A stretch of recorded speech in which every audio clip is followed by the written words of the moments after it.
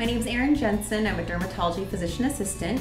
Today we are going to be doing an acne treatment called the TriPEAL with the TriBEAM Laser. How this laser is unique is that we use a carbon lotion, which is a gray lotion, to help penetrate down into the pores a little bit deeper where the root of our acne problems are. So the first step with this laser is we're going to use this laser on a heat setting. So we're going to heat up the skin to help kill bacteria and help decrease oil production, both which are causes of acne. The second step, we're going to dissolve the carbon lotion, the gray lotion, with another setting on the laser. It's really neat because you'll see this gray lotion just dissolve before your eyes.